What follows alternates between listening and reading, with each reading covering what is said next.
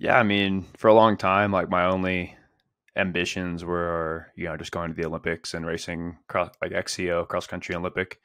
And then, I missed the Olympic team in 2021 and just kind of pivoted and was like, oh, I'll try something different. Go. Cause I always had wanted to race Leadville, but it was always just hard to do with World Cups and whatever else, kind of trying to find the time. Um, so went and did that, had success there. And then just kind of started doing other things that I wanted to do. And I feel like the last, couple of years I've made a career of just doing what I want to do, which is, these long, like the Lifetime series was like, oh, this is kind of cool. I've always wanted to race, Unbound, and gravel's kind of been a fun new challenge for me. Like it's kind of a cool mix of marathon mountain bike racing and, there's still some tactics from the road that I appreciate. So it's kind of been a bit of a learning curve for me, like learning, some of these tactics and the bunch dynamics, but there's also like some gravel races are more or less marathon mountain bike race and you can just race it flat out. So it's kind of fun to have a bit of both. And I appreciate both styles of racing. And I feel like gravel kind of blends the two. And it's also, um, there's so many, I mean, it's kind of its own, it's cool. It's its own discipline, like you have to have some skills. You have to be a good, smart bike racer, and you have to also be just super fit. So, between doing that and, I did like the 24 hours of Pueblo solo. That was something I'd always like wanted to do. I've seen those guys like Tinker and all these guys doing the solo since I'd raced 24-hour races when I was a kid as a team. And like, that's something I was like wanted to do, but never really found the opportunity to do it. And also thought it might like really wreck me for a long time. And then I felt like, in when did I do that last year? Yeah, 22.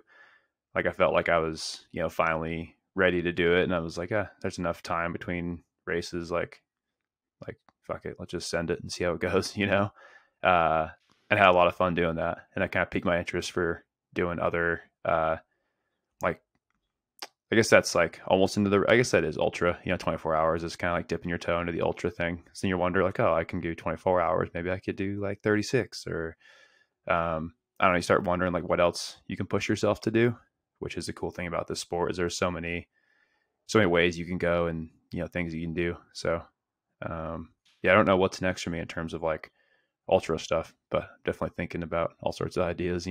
What have you looked at in that regard? I mean, the AZT 300, like the shorter version, has me pretty curious. Like, I don't know, like right now, I'm not like super keen on doing anything that's like mega long because I want to go fast. Like, that's why I like the 24-hour. It's like you can still push quite hard. And I think you could push just as hard for like 36 hours. You back it off a little bit or, 30 hours, wherever the record is, it's somewhere around there. But I think you could still push pretty good there.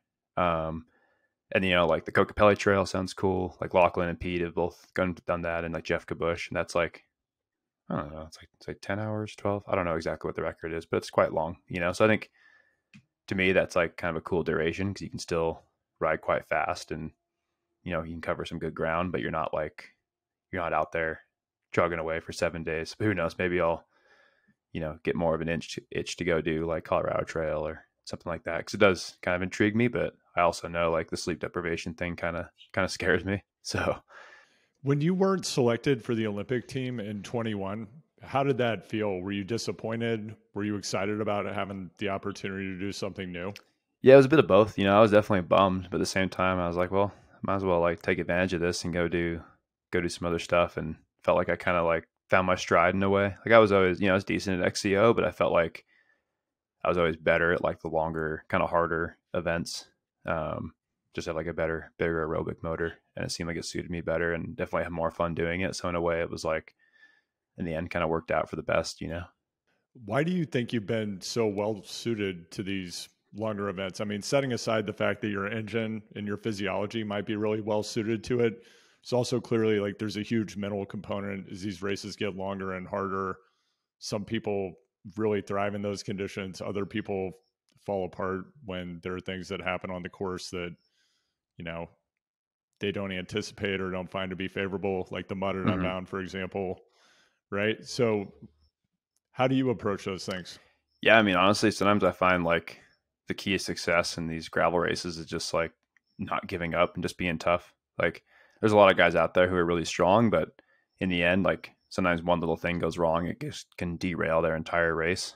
So I think you have to go into the mindset of just not giving up, and like everyone's going to have like one or two or more bad things happen to them, whether it's bad luck or whatever it may be. But if you just keep chugging along and keep fighting, eventually you'll keep finding the front of the group, the front of the race, I think. So that's why I like these long races. I feel like there's, in a way, they're less stressful to me, because like if you have a flat tire, or puncture, or crash, whatever, like you still have, Unbound, you have hours and hours to make it up. So the race is not over till it's over. So I think that's why I appreciate these longer events, is you can just, like, you might not always be the strongest one, but if you're the toughest one, you can still win. And heading into Unbound this year, clearly there was the mud section. There was a lot of debate about whether that should have been included or not. I just had Ian Boswell on, who talked about his experience at Unbound and what was going on inside the league group. So we might as well talk about it, because you won the race. So, knowing that section was going to be there that day, did that change anything for you psychologically in terms of how you felt going into the race, or your strategy or tactics? Yeah, I mean, I was pretty fired up for it. Like I knew it was going to be a pretty nasty section.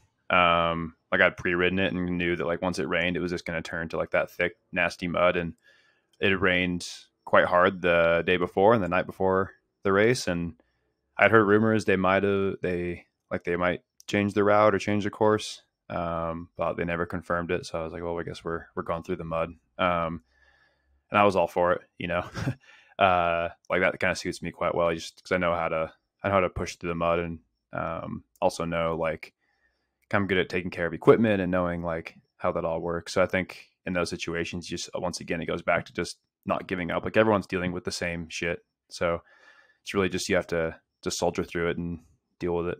And it was nice to have a nice, quick select group, like 10 miles into Unbound. Like, all right, here's the lead bunch. And I figured like Ian and those guys, like I knew they wouldn't be far behind, because I know like Ian knows how to deal with that stuff. Even though he came from the road, he's done Unbound enough times now that he knows how to handle the mud. And even though he might not be able to ride through it quite as fast as some of us who race mountain bikes, he still knows how to like, take care of his bike and get through it quick. And along with, him and Lachlan and Ten Dam and those guys, I knew they'd be back. So, I mean, once again, it goes back to just like, just fighting through it, and knowing they'd make it back to the front if they just pushed. So, yeah, I mean, I know there's a lot of debate about the mud, but I was all for it. I think it just came down like the whole thing is like with the amateurs, right? Like they sent us through the mud because they wanted the show, and it's going to make, I'm sure they got some cool footage, and, it makes for exciting racing. But maybe they shouldn't have sent the amateurs through. I don't know. And that's where like it gets a bit tricky with the gravel racing sometimes. They're trying to balance like what they want the amateurs to do, what they want us to do. And I don't know. I think having like, they talked about having a reroute, which I think was a problem. Had they just said like, we're going through this, whether you guys like it or not from the beginning, and made sure everyone was aware of it, that would have been totally cool. But I think like having like rumors of a reroute, like that was part of the problem. So I think they're just communication in the end. But yeah, I was stoked that we went through the mud. Yeah, and once you got through the mud, there was still a lot of time left in the race. I talked to Boswell about this. What was going on in your mind between there and like getting to the campus where stuff really started to kick off and people started to kind of jockey for position? Lachlan attacked. You're trying to get ready for the finale. How did you mentally manage the rest of the race? Yeah, I mean, I knew like, coming out of that mud, like I knew we still are going to have, 8.5, 9 hours left of the race or more, I guess. So it's like at that point, you just have to stay on the gas and make those guys chase, right? Like, I don't know. We didn't know who was behind. I knew there was no one else ahead because there was a group of, I don't know, maybe it was 6 of us or whatever that were rolling turns. And everyone knew, like, everyone's on the same page. Like, let's just make this the group, and if anyone else catches us, then they're going to have to work harder than us to bring back that time. So then, yeah, once Lawrence, Pete, Lachlan, Ten Dam, and Vakosh and Voss caught up, the group kind of slowly whittled down. There's a few guys in the front that made it through the mud that weren't quite strong enough to hang on to the group once we really got rolling. And then it kind of, there's some flats and all sorts of chaos as usual. But everyone seemed to have the same mindset of let's just make this race hard and, make sure no one comes back. And because there were still some guys back there that were a threat, like Matt Beers wasn't there. We're like, eventually probably going to see him again. We never did because he ended up having a bunch of flat tires and some other stuff. But there was like some other guys chasing as well. They were like, we just don't want to deal with that. So we just, everyone was down to rotate and keep it hard. And then, every climb was like Lachlan or Pete or someone was going to attack and make it hard. But no one was really, seemed like everyone was going quite good. And, kind of had a feeling it was going to come down to a sprint or like a last, few mile attack. So yeah, that's the way it was. And it was a cool bike race. That was like definitely one I'll always remember, just the way that everyone was down to just roll and there was really no bullshit out there, which was cool. And when you got to the finish chute, had you anticipated and thought through this is going to be totally clogged with amateurs finishing their races? Had that even entered your sphere of consciousness? Yeah, I mean, I knew from last year that it was probably going to be the same situation, and that definitely like you have to be ready for it. And like I wasn't sure. You don't know if they're going to be there or not. Like there's a chance that it's going to be a clean finish chute. There's also a very good chance there's going to be people in there. And there was quite a few of amateurs finishing their 100-mile race. So you had to kind of play the cards right, make sure you get around them and make sure you not to take anyone out. And it's a bit hectic. And hopefully they sort that out for next year and that doesn't happen again. Because I think it's really only a matter of time before like someone gets hurt. Because those guys were out on their phones recording us sprinting, and if they had like swerved and like bumped into us or like I don't know, and it also just would make it a little bit more fair if everyone had a nice long straight drag into the finish. Then you're not like racing. They're not being part of the race, So, but yeah, I was definitely ready for it and knew it could be an issue. When you think back about the goals you set at the beginning of the season and the program that you had, which included Cape Epic, like with Cape Epic specifically, when you put that on your calendar and had it in your program, were you concerned that it might have negative impacts on events later in the year? Or did you feel like, hey, there's enough distance? Because that's a ton, like a very large scale piece of international travel. People pretty frequently get very sick at Cape Epic, and it's a brutal race, right? So how did you think about that and how it fit into your overall schedule? Yeah, I mean, I know like, a big block like that normally does me quite well as long as I can get some time to rest afterward. So, like the key is, doing that. And then I really wanted to come back and like, I would have liked to race, Belgian Waffle Ride, California, but I was like, just a little bit close to Cape Epic. And it's better to, err on the cautious side and make sure I'm fully recovered before like starting to push again. So, I know I can recover quite well from those efforts as long as they're managed well. And for me, you just got to go into them fit enough too. So I like to go, you go into it prepared and then you come out of it and can rest. And then you're going, for me, I'm always like going really well. So, Sea Otter was good and I felt good the following weekend at Whiskey 50. But I think had I tried to race a weekend before, it might have been a little bit too much. So just kind of like listening to your body and knowing like when you're good to start pushing again and if you should pull back and rest a bit more. But yeah, it can be a bit of a gamble for some, but I know like how I respond to those efforts and know that I can come out of them really fit as long as I respect it. What did you get out of that experience just as a human being going over there doing that specific race, which is quite different than certainly anything we have in the United States?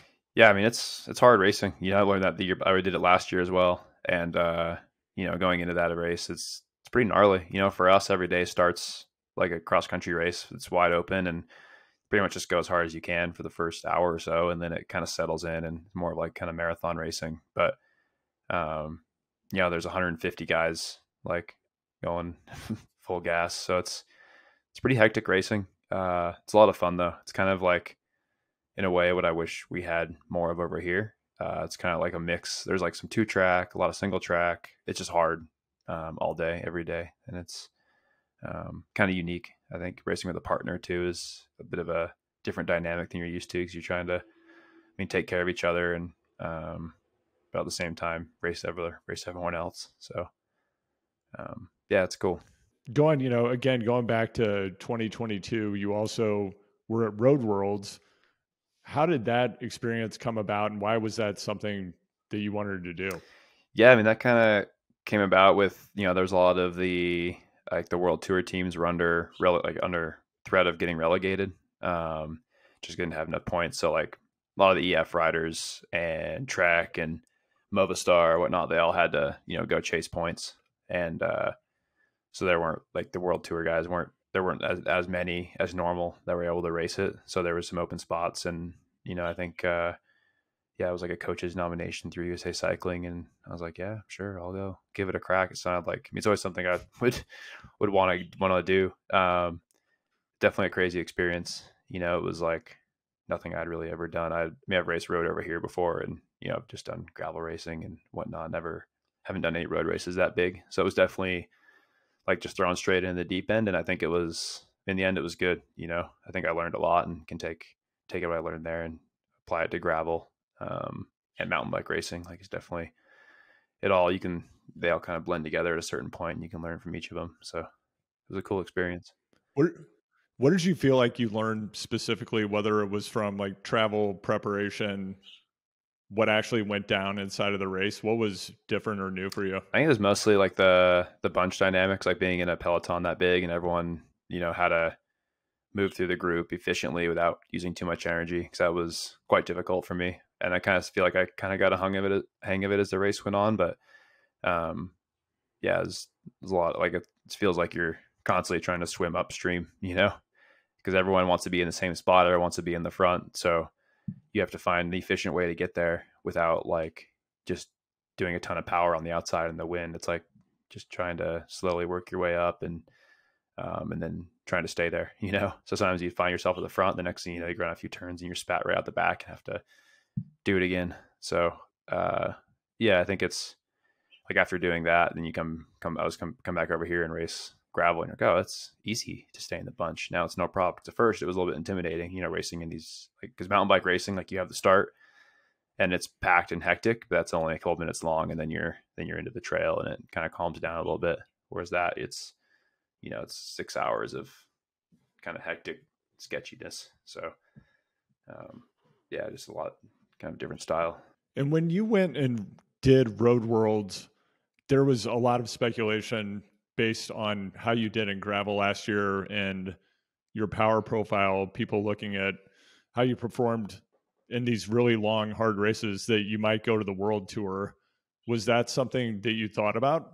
Yeah, I mean, it was something, we talked about it and like looked into a few options, but nothing really was going to be exactly what I wanted to do, because I didn't want to like fully give up racing off-road,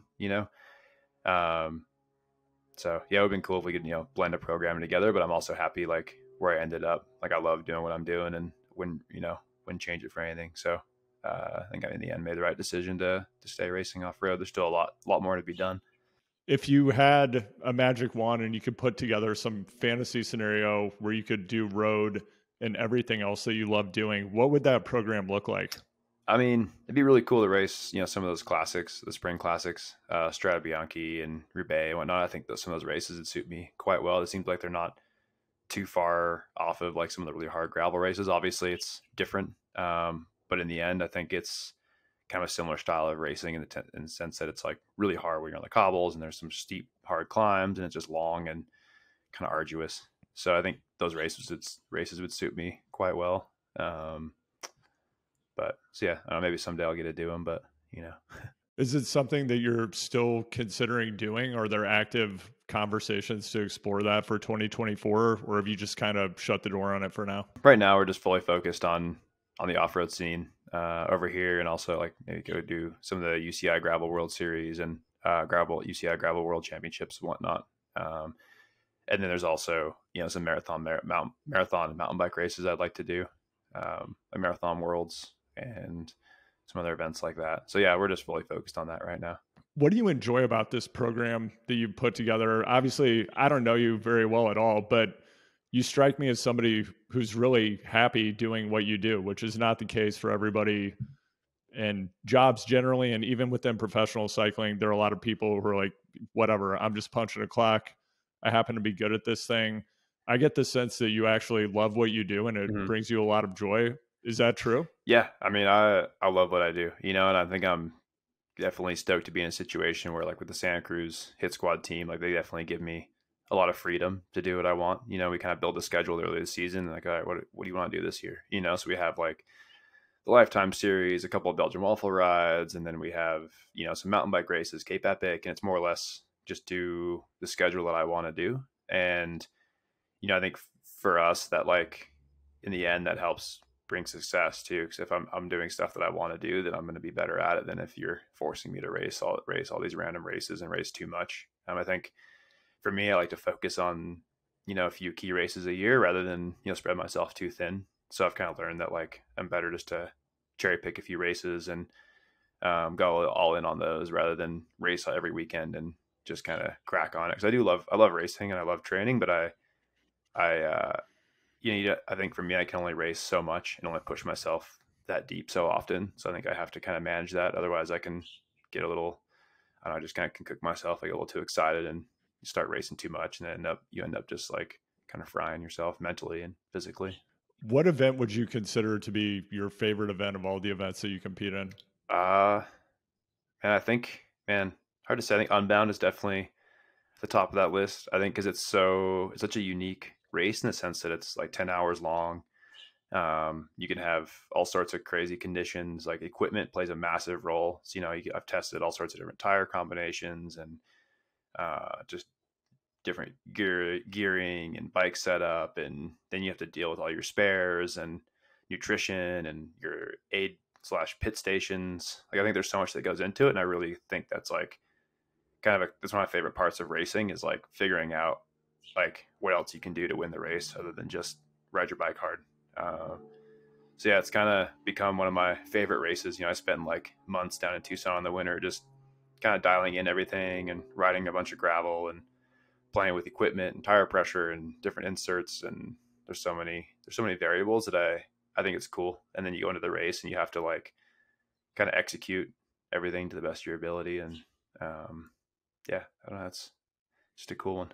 From having Tobin on the show, he talked to me a bit about your methodologies around trying to make sure you have your equipment not just totally dialed in, but that you have everything optimized, you're getting the very most out of it, that you have the very best equipment. Could you talk a little bit about that approach? And in practice, like when you're down in Tucson and whatever it is, you're trying to figure out this is going to be the best tire for these conditions, or, you know, I'm going to do this amount of sealant, whatever it is. How do you conduct those experiments, and like what are you tinkering with now, if there's anything that you can share? I mean, honestly, down in Tucson, like the gravel is so rugged and so gnarly that I just go out and like more or less like try and break things, you know?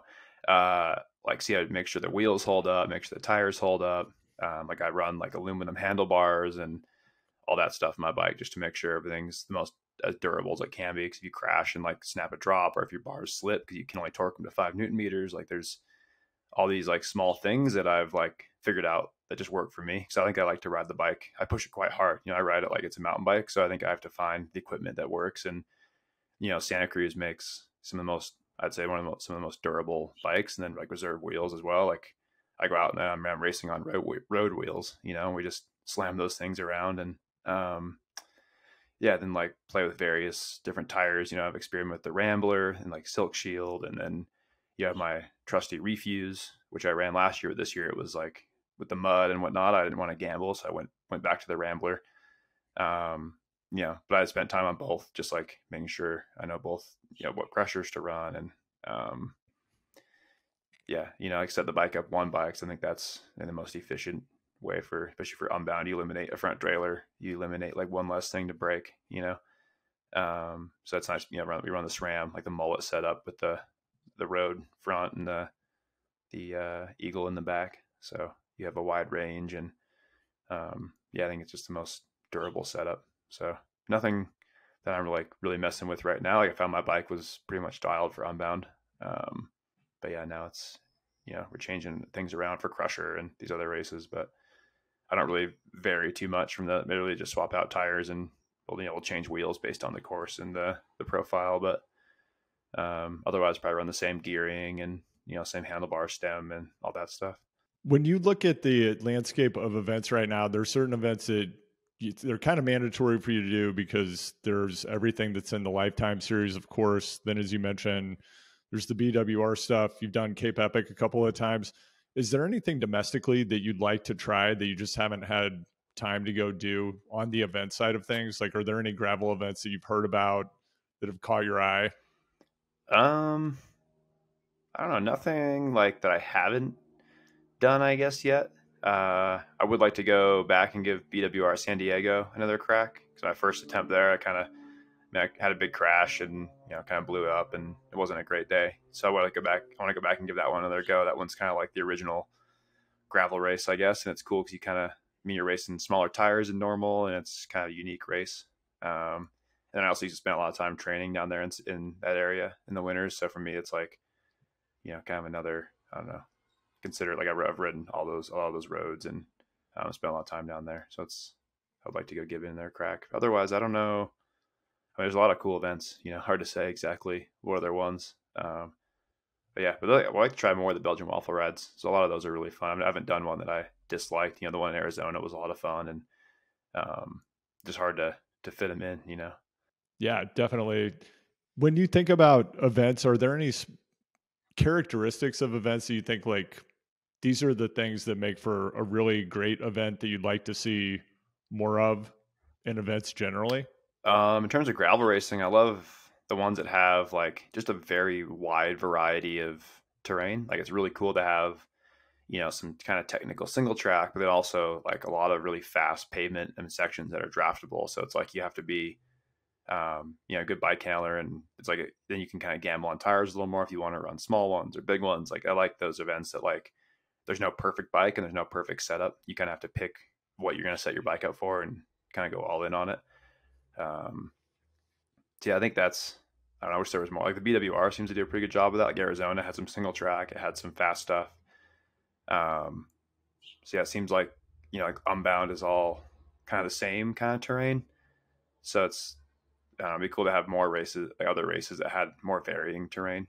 Yeah, I don't know. That's kind of a tough question. I do like the ones too that have, that are like somewhat, like I appreciate that like Unbound only has 2 feed zones, makes it like simple, kind of self-supported. I know like Gravel Locos has like the mandatory 2-minute stop thing, which I think is stupid. I don't think they should tell you how to race your bike. That's why I haven't done one of those. So maybe they'll change that.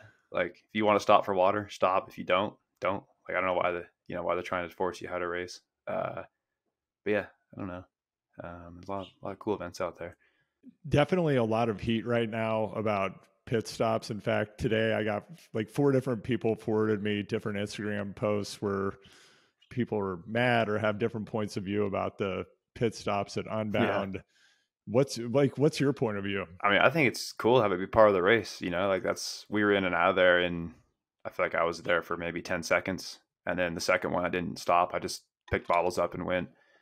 And that's like kind of a gamble that those in the front take. Like if you stop for longer, sure, you can make sure you have everything and whatnot. But if you don't stop, then that's a free few seconds. And it seemed like everyone in the front was on board to hit it fast, and keep it rolling. Cause that's like free time when the group's behind, So I think it's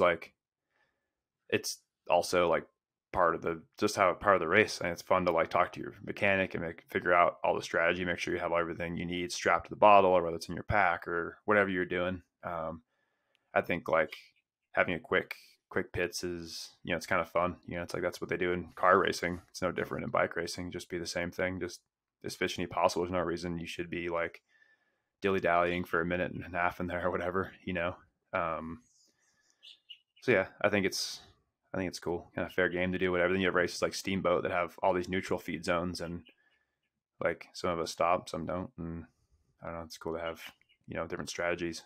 Has Alejandro Valverde reached out to you to get some gravel tips? No, he has not. Not yet. He's going to have to figure those out on his own. Yeah, I don't know. I thought for sure he was going to show up at Unbound. Yeah, I heard rumors he was, but didn't see him there. Yeah, not yet. I feel like the day is coming though when he shows up at one of these events. It just feels like it's inevitable to me. But I mean, like you mentioned Tinker earlier, of course, one of the heroes of that like early to mid 90s Norba scene. Mm-hmm. And like before him, it was guys like Tomac. And with that early Norba stuff, the US pretty much invented professional mountain bike racing. Then over time, we saw Euros coming over, and then all the action moved to Europe. There's now the UCI Gravel Series, which there's no way it's going to replace kind of the heritage of these events in the US. But where do you see the sport going as there's greater and greater interest, not just from the industry, but from people who are current active world tour pros, actually?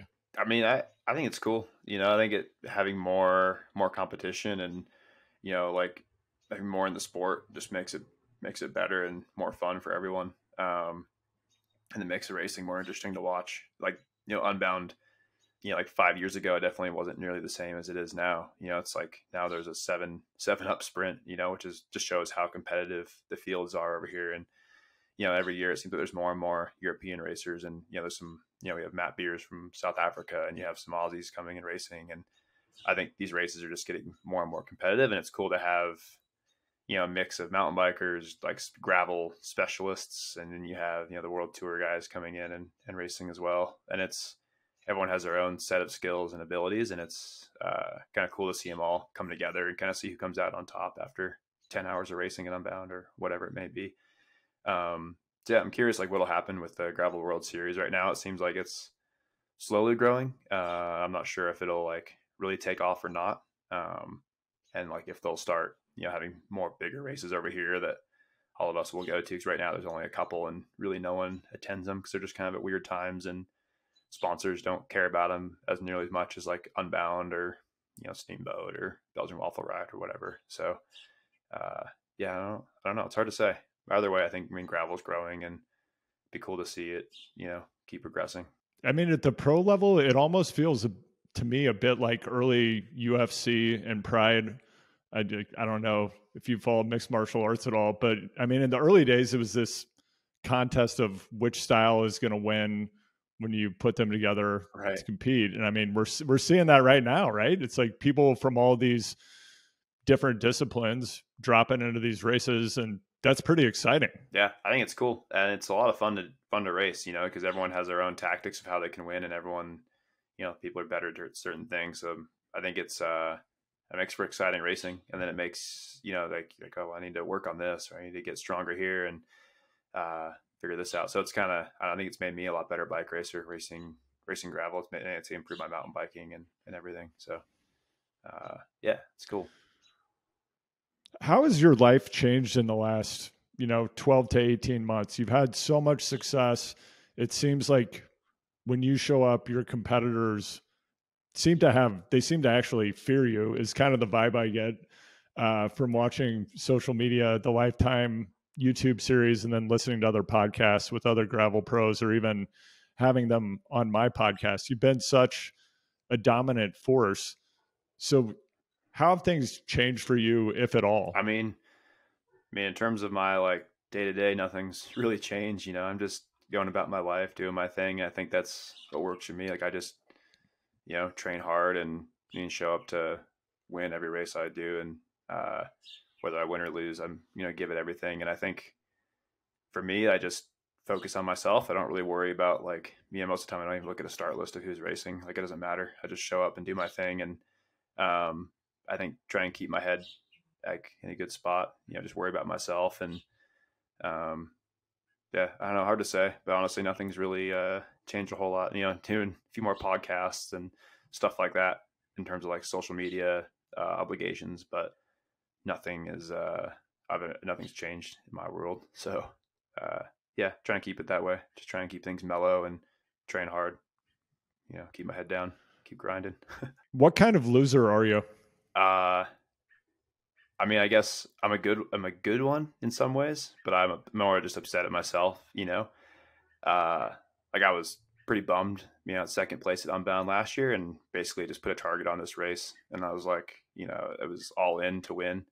And was, just focused, made sure it didn't happen, made sure second didn't happen again. So yeah, I mean, I'm always, like if someone's better than me and they beat me, then that's great. Like, then I've tried to figure out why and what I did wrong and why I didn't win.